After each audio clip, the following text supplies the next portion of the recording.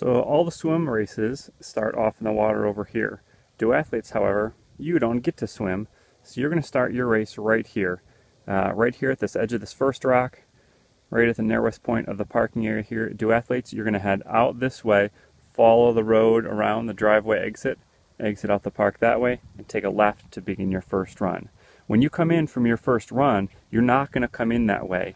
You're actually going to come in, you're going to go past the boat launch entrance in through the back gate onto a dirt road, dirt parking lot. You're going to come in through here on this dirt driveway, and you're going to come in through here, up and around into the transition area, which will be over here. So again, duathletes, when you start, you're going to start here, off you go. It's an out and a back, but you're not going to come back in here for the end of your first run.